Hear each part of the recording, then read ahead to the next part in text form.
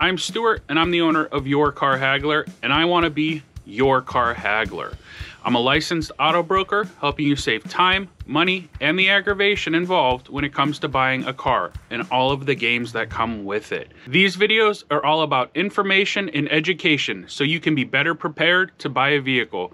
But better yet, have me help and be your car haggler. Let's go. This is part 2 of the over 10 different things that all determine your lease price. To recap, and I'm gonna use my little cheat sheet here because I did not remember all of them. Credit, which will determine the money factor, which is the amount of interest that you will pay over the course of the lease. Your money down, more money down, lower payment. But it's a matter of what you are comfortable with putting down. Don't let a dealership tell you you have to put money down. And there's a reason for that, which I just can't get into in this video. How many miles per year?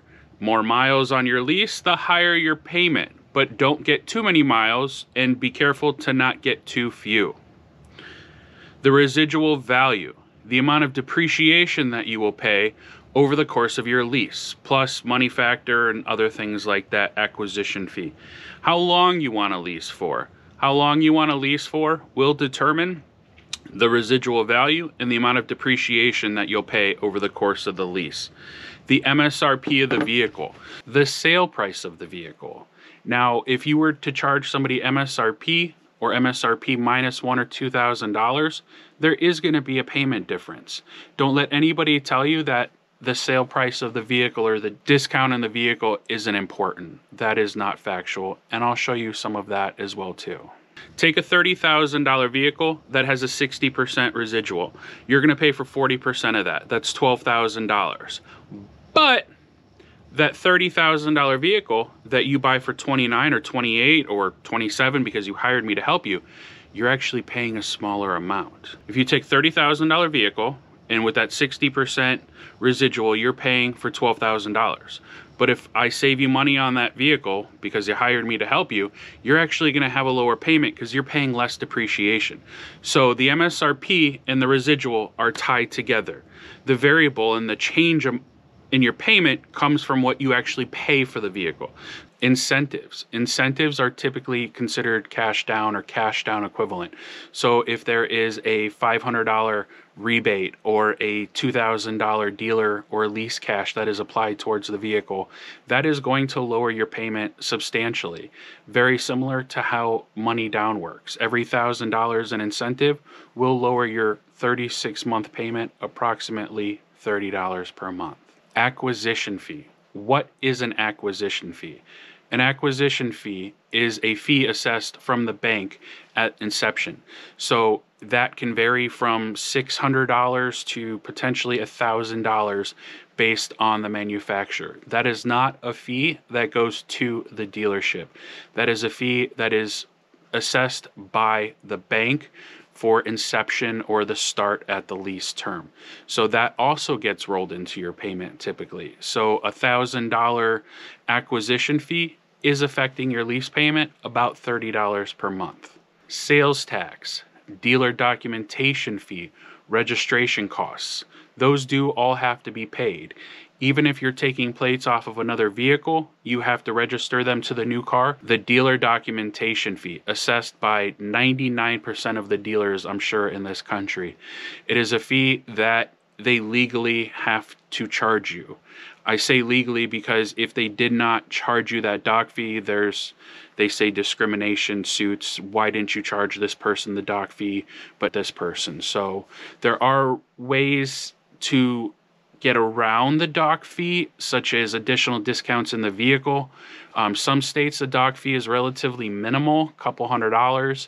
Some states the doc fee is significantly higher, into the 4 figures. Where you live actually can have a large role in what your money factor is, what the residual is. So if you were talking to a dealership in Florida and your brother in California wants the same vehicle, they may very well have very different money factors, residuals, and the price of their payment on the exact same car with the same money down could be very different. Are you trading in a vehicle? This one you have to be very, very, very aware of. Let's say you're trading in a 6 or 7-year-old car that still has value. Let's take $8,000 worth of value on that vehicle. That vehicle that might be owned free and clear to you has $8,000 of equity at that point. A dealership is going to, one, try to hold money on your trade because it's free money to you, but we're not going to get into that here. So let's take that $8,000. That is essentially the equivalent of, say, $250 worth of payment. So that's going to lower, say, a $700 payment to about $450. And you're thinking, oh, I can do that. I can do that $450 without any money down. But at the end of your lease, you have nothing to show for it.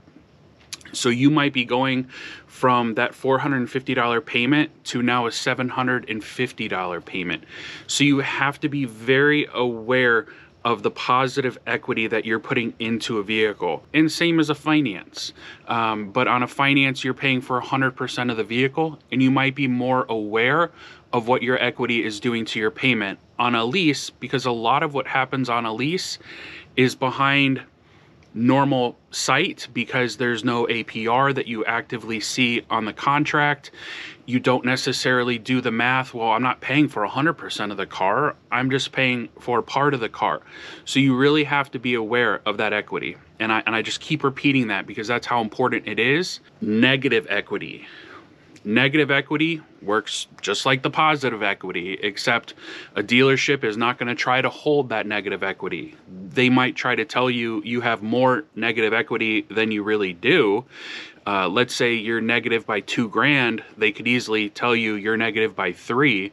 Now that inflates your payment from an additional $60 a month to an additional $90 a month. I talked about incentives before, but then there's special incentives for first responders, military. Thank you all for your service.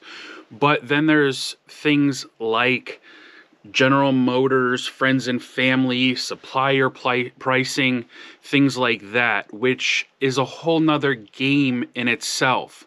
I've had clients that were given the ability to get supplier pricing, and I talked to some dealerships and they're like, yeah, it's a set price. We can't negotiate it. It can't go down. Now, my understanding, and I never sold General Motors products, is that there's multiple levels of tiers and pricing, and some of them are non-negotiable. But when I have a dealership an hour and a half away from my client saying, we'll take your supplier and discount the car an extra amount for you, and then I have dealerships closer to my client saying, this is it, I'm sorry, we can't do anything. Well, I send my client that hour and a half away. If you come in and I can try to tell you that you get special pricing and you can't negotiate it, well, I'm keeping money in the dealership's pocket, which is in turn keeping money in my pocket. But that's why you have me to do those things for you. Now, military, first responder, any sort of very special rebates, yes, are real rebates. Volkswagen, for instance, has a Volkswagen partner program that is designed to be a one price. Well, it is a rebate. Those are the 14 different things. I might even be missing little minor things that might be relative to your deal that it's impossible. I sold over 1,700 cars in 6.5 years, and no two deals were ever the same, even on the same car. That's why it's impossible for you to go about this on your own. You may very well think you're doing all of the research. You still should call me. Even if I can't help you, I'm going to tell you. And if I can't help you, I'm not going to charge you. Thanks for watching this video. I'm Stuart, and I want to be your car haggler, no matter where you live. Please like, subscribe, share, comment, tell your best friend, tell your worst friend. No matter where you live, I can help you beat the dealership so they don't screw you.